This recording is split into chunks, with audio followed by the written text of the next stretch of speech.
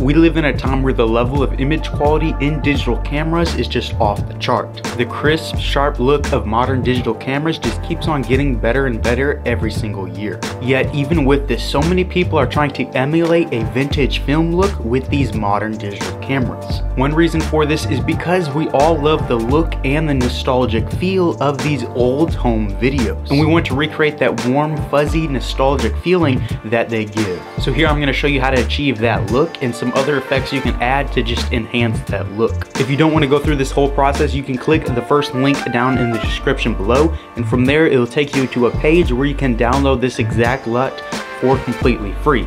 This LUT will work with Premiere Pro, DaVinci Resolve, and Final Cut Pro, so you can use it on all your favorite editing softwares. But if you want to do this on your own and be able to tweak some certain areas, then I'm going to show you how to do it in DaVinci Resolve. But you can also follow along in Premiere Pro or Final Cut Pro because we'll only be using the wheels and the curves for this. Okay, so I have my footage imported. I'll just select it, and then I'll head over to the color tab. From here you can see we have our color nodes in the top right with our viewer timeline in the top left. Now below we have our wheels, then we have our curves, and then we have our keyframes. So I'm gonna select this first node, and then on my keyboard I'm gonna hold shift and then click S on my keyboard, and that will create a new node. I'm gonna do that a few times until we have 5 nodes. If you did not shoot your footage in a log profile, then you can just skip this step. If you did, then you'll want to convert your footage into Rec 709. So with this first node, that's exactly what I'm gonna do. I'm going to right click on it, and then I'm gonna go to LUT, and I'm gonna find Sony and convert that into Rec 709, just like that. Now I'm not gonna touch this first node because that is our conversion LUT, and we'll begin with this second node. Now when you look at old film, you can tell that in the shadows, we have either a blue or teal look, or sometimes a green look. Now my personal favorite is to have green in the shadows, so I'm gonna go ahead and open up my wheels down here, and we'll work with our shadows. Now I'm gonna add some green to our shadows, so I'm gonna just bump that up right here. I'm just clicking it and sliding, and we can see it's at 0.10. Maybe 0.13 will be good, just like that. And maybe let's add some slight blue, maybe go to 0.7, just like that. Okay, now you can't really tell a difference in this because we don't have many shadows in the shot, but if I just bring down our curves, you can tell there is green and blue in the shadows. See, if I exaggerate this, you can definitely see that. We'll go ahead and reset that to 13 and 7. I'll reset this curve too. Then with your midtones and highlights, you want to go to the opposite side of our color wheel for that. So with my shadows, I was at 0.13 for the greens. So with my midtones, I'm gonna go to negative 0.13 with the greens. So negative 0.13, and then the same with the blues. So I'll go to negative 0.07, and then I'll do that as well with the highlights. So go to negative 0.13. Negative 7. So now we're left with this image. We can show the before and after, just like that. Now the next thing I'm gonna do is I'm gonna boost the saturation just slightly, maybe by 5. So we'll go to saturation at 55, just because I feel like these vintage films have a lot of saturation. And we will be done with our second node. So now with our node number 3, we're gonna work with the curves. So we're gonna go ahead and go to our curves. Now what I like to do is I like to create 3 points, one for the shadows, one for the midtones, and one for the highlights. So with the midtones, I'll drag those up slightly, and I'll slightly bring down these shadows. With the highlights, you can play around, either bringing them up or down. This video clip was shot at blue hour, so I'm going to just slightly bump those up, just because we did not have a lot of light. If you did have a lot of light, you can bring that down to create a more smooth look between your shadows and your highlights. So we'll kind of go something like that, just like that. Then we can mess around with our RGBs. So again, we want greens and blues in our shadows, and then we want reds and yellows in our highlights.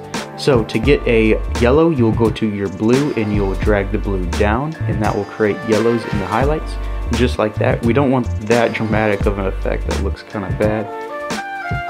So maybe just ever so slightly. You don't have to do much here. Then with our greens, we want some greens in the shadows, so we can raise those shadows, and that will add greens.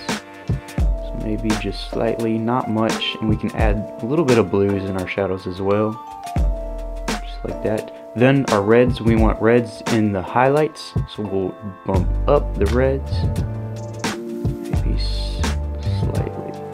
Now if we toggle this node on and off, we can see just the effect. Thinking that looks about good. So now we can click on this hue versus hue, and this will change the exact colors. So we can just move onto this viewer and our eyedropper will appear, and we can just select on the colors that we want to affect. So I'm going to choose these greens, so I'll zoom in, pick a green right there, and we can see that green appeared on our hue versus hue curve. So now let me zoom back out, and now we can affect just that color. So we'll change that color maybe to a deeper, richer green, something maybe like that, and then we'll affect the sky too. So we'll select the sky, and we'll maybe put maybe ever so slightly, just like that. Then we'll go to our hue versus saturation, do the exact same, select our greens and our sky over here, and we want those greens to be very vibrant, so I'll boost the saturation on that, and then I'll boost the saturation on that one. Don't really want to affect any other colors. I may bring saturation down a little bit, these rest, just fix it at the blues. I think right there looks pretty good. And then we'll be finished with our curves. So we just finished the coloring of this clip. You can download this LUT, will get you these exact colors minus the conversion LUT. And for this next part, we're just going to be adding different effects that can improve this film look. So with our fourth node selecting, we will open up our effects in DaVinci Resolve, and we will scroll down till we find film grain. Now you can see in this Resolve FX textures, you have a bunch of different textures that you can add to make your footage look vintage. My favorite is the film grain, but you can mess around with a few of these to find the one you actually like. So then I'll click on node 5. You can add a few more nodes for a few more effects. Another effect you can add is vignetting. Most film cameras will have a vignette. It won't be this strong, so we'll definitely bring down the size.